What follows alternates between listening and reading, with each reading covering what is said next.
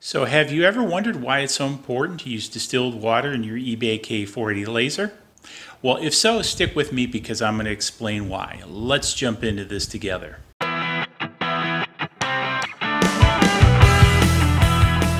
Welcome to this episode of DIY3DTech.com. In this episode, I want to talk about the importance of using distilled water in your eBay K40 laser. Now, a lot of you may say, Mr. DIY3DTech.com, why can't I just use tap water? Well, what we need to do to explain why is to really start with how this tube works. So this tube is basically a big neon light, if you will, with CO2 gas in it.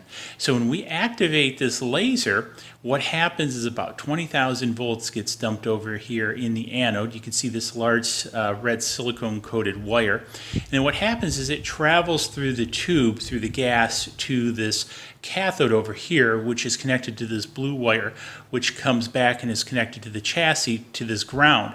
And this is why it's so important to have this ground, and that's another video which I'll link up in the corner. But with that being said, when this voltage is dumped here, it creates basically a brilliant arc lamp, if you will. Now what happens is that arc lamp basically lasers the CO2 gas, and the coherent light bounces back and forth between a fixed mirror here and a permeable mirror here. Once the intensity reaches the correct level, it passes through this permeable mirror into this first order mirror and then into your cutting chamber.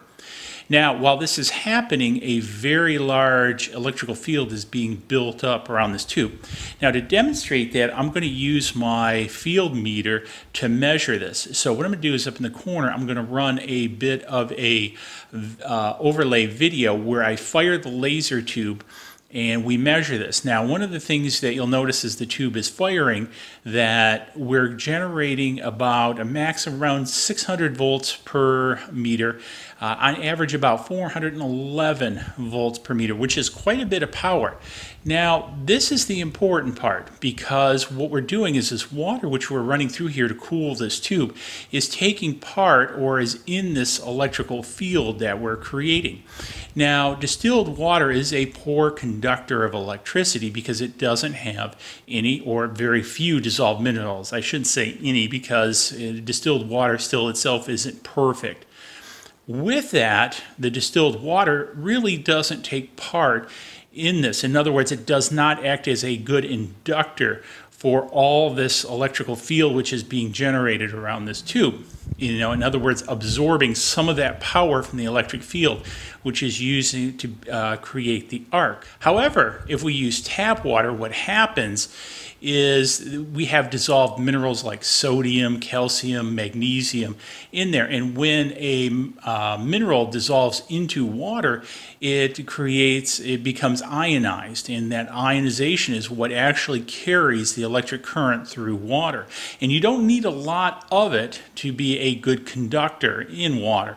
So with that, if we put tap water with a lot of minerals in it, it's going to absorb a lot of that electrical field from the tube, reducing the performance of the tube. The other thing that can happen is with those minerals, they can create residue in the tube, reducing the performance of the cooling. So a lot of times, if you guys have done this, you might notice white buildup in your silicone tubes. You might notice white particles sitting in the bottom of your laser tube itself. This is the calcium and other minerals settling in there and collecting. Now, this can create hot spots, reduce flow, so this is not a good thing for the life of your tube. So there are really two reasons that we do want to use distilled water. One is not to interact with the electrical field we're creating in the arc lamp, and the second is not to create deposits in our tube or hosing to reduce coolant flow.